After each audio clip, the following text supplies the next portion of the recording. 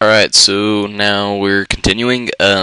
So the two new functions I've used here are SDL WM set caption and SDL WM set icon.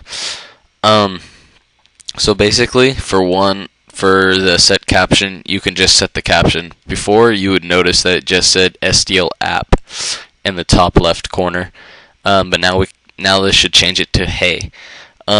This basically, you can pass in an SDL surface, which will act as the icon. The icon has to be 32 by 32, and I think it has to be a bitmap. But the only thing I didn't show was see right here. So yeah, the icons have to be 32 by 32. It doesn't have to be a bitmap.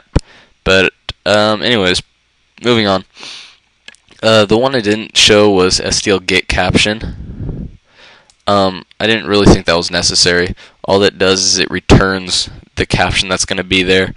I mean, so all you need to do is just call it and you can use it. So it's not any biggie. But anyways, so I'm going to run this. So you see, that's the icon. It's red. It says hey. Alright. So now the next thing is this is basically so now we're gonna get into color keying and sprite clipping. So here we go. Okay, I only did the color key in this one. I'll do a quick one about clipping in a second. But so take a look at this image. It says hello YouTube, red background, and then all this is magenta. It's a magenta color.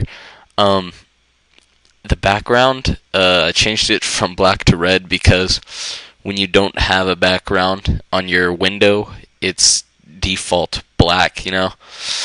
So you'll see why that's important in a second. I just made it so you can see this. So here's the new thing, SDL set color key.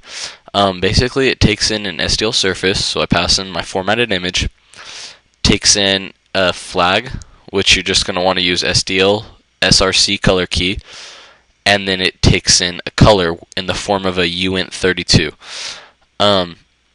So I just use SDL map RGB and use the formatted images format, and then these are the R, G, and B values. So this is R, this is G, and this is B.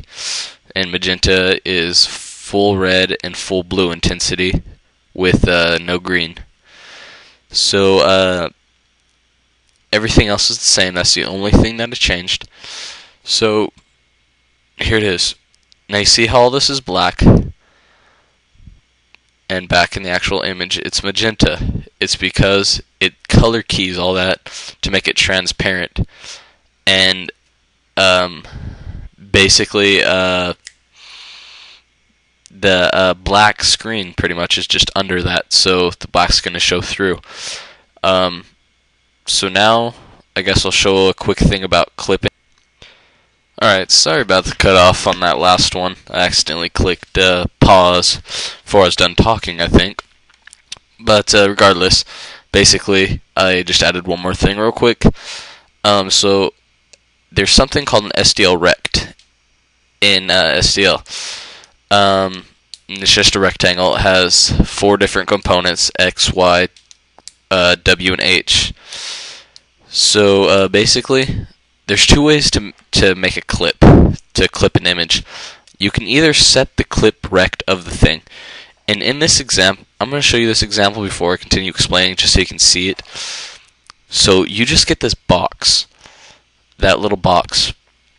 The strange thing is, some of you might be thinking, okay, well I clipped the image to that box, which is 100 by 100. Actually, I clipped the screen. That's something very important I kind of wanted to show. You can actually clip the screen so that you can only blit to certain parts of the screen. If I wanted to reverse that effect and be able to blit to the whole screen again, I could just do an SDL set clip rect, buffer and pass in null as the thing, and that will let me blit to the whole screen again. And I'll show you just by compiling real quick. There you go. So let that close. I'll let it close in the background. Okay. So that's important. So there's two ways to set a clip though. You can use SDL set clip rect, or you can do it right here to set a clip for an image. You won't be able to set a clip for your screen with SDL Blitz service, but you can for your image. So I'm going to show that right now. So I'm going to comment out this line, and I'm going to pass in clip right here. Well, end clip.